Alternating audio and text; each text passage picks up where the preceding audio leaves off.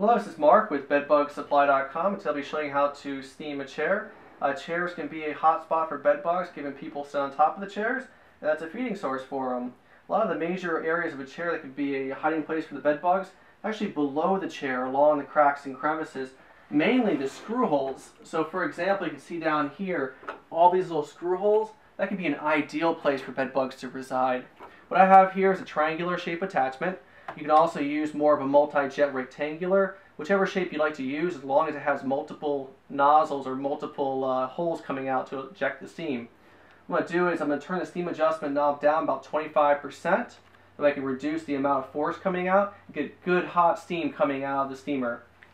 For example, I'm going to go ahead and get into this little crack here, this crevice. That's where the screw holes are holding the chair together. I'm going to hit every single corner. Work my way across, 1 inch per second. See this crevice right here is about 1 inch deep. You want to get in there.